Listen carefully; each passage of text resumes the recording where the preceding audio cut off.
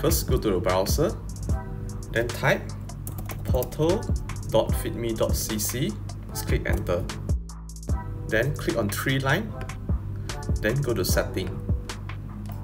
So from here, you can change your personal info such as your name and your password. Just click current password and next to insert your new password. Then you can go to your My Business and search your outlet. You also can click here to edit or upload your logo. Then from here you can update your outlet name, your legal name, registration number, contact email address and your coordinate will show like this, or your operation hours. For the operating hour, you can copy from the previous outlets. You also can add the additional operating hours. In your branding, you can fill in your restaurant description. It will show in your FeedMe apps and online ordering. Furthermore, you also can copy the restaurant URL. Once you copy and paste it, we will browse to your outlets.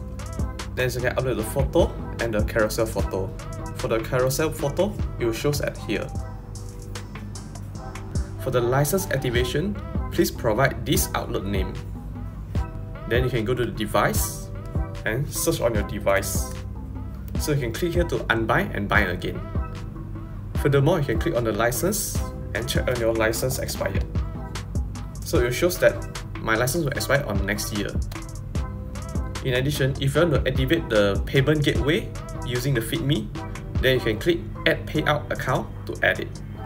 Just need to fill in your bank, holder name, contact, your exterior photo, which is your outlet photo, the bank statement in PDF, or SSN or trading license. After that, just click update and inform to us. That's all for today. Thank you. Cari pos system, cari Aseng. Find Guinness Post, find Aseng. 找 post system, 找 Aseng.